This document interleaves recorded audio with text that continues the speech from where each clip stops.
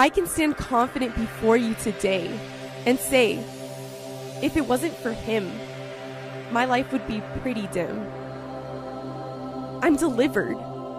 I am free. The me you once knew, it's no longer me. I'll let you in on something. If you knew me before a year ago, you don't know me. You see, he came and changed my life to free, changed me radically, diving into my pit, and he rescued me. I can't just sit and not proclaim his goodness.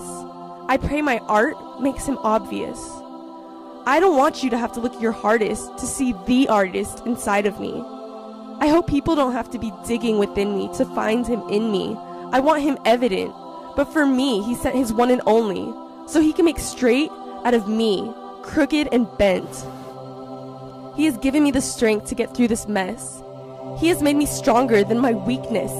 Yes, he has saved me, the one and only God, so look at me. I am a conqueror he has made. He raised my body above all the waves. To him goes all my praise. So I sit and think, what is it that makes me be me? It is only by my Savior.